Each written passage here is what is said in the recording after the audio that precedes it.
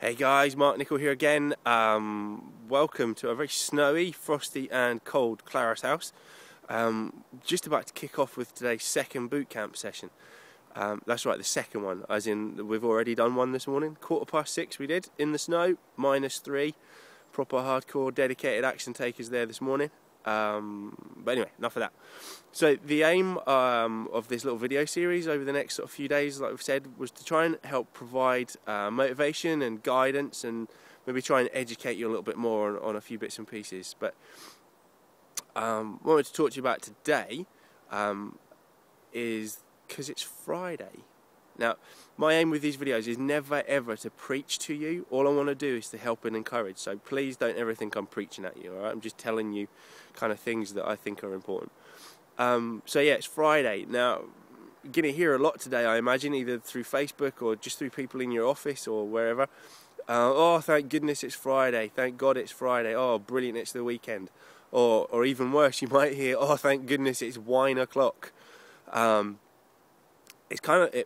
Friday has seemingly comes this kind of thing when it's just like it's the end of the week, and it's even kind of like, for some people, they just kind of let everything go. Okay, so I would instill in you that if you, particularly if you've started following the nutritional advice from yesterday's article, is that I know it's Friday, and I know that with the snow and everything, it's been a bit of a funny and probably a tough week for everyone. But honestly, try and just keep motivated, stay strong over the weekend, keep a handle on your eating, and certainly mind what you're drinking over the weekend, particularly sort of wine and beer and whatnot. That it's so easy to try and reward yourself over the course of a weekend for surviving what's been a tough week, to reward yourself with crap food and too much drink. And honestly, over the course of a weekend, you can consume far more calories and far more junk over the course of just 2 days than probably what you have done in all of the last week. Alright, so again, please don't think I'm preaching at you. I'm just trying to kind of help people stay on track and keep going. So yeah, so I know it's Friday, you know, and it's the weekend, but you know, try not to reward yourself by actually doing yourself a disservice by eating a load of junk. Well, not, I don't know.